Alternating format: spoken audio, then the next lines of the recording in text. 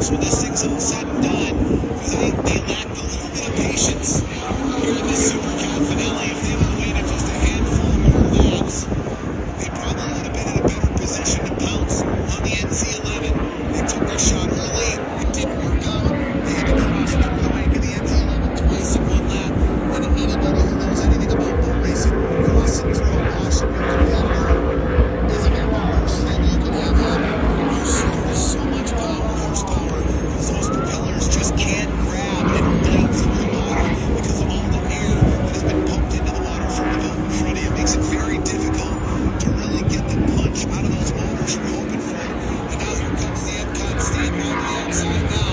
They've got to just hope that they have enough laps left to get up next to the NC11 and catch the Ozarks Powerfest racing machine here in this Supercat main event. As they go down the north end of the course towards the back now, and turn 2 for that 6.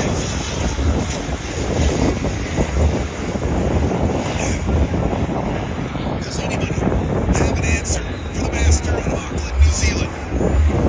Can we see hardware head to the southern hemisphere for the first time? I don't know if it's in a long time or ever here at Moto Powerfest.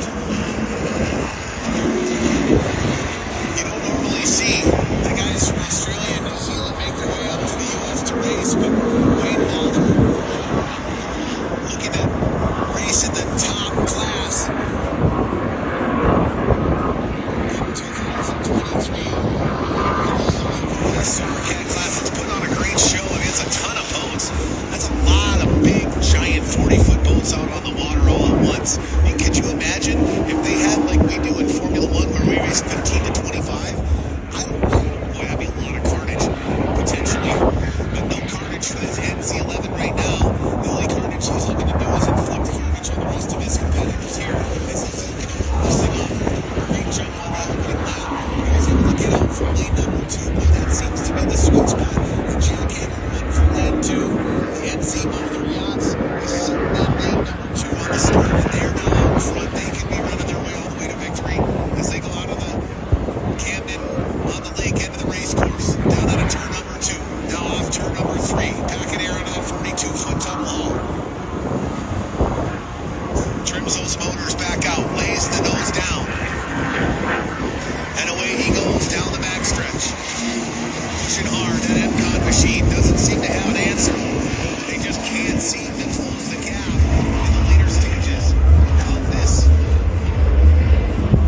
Supercat class.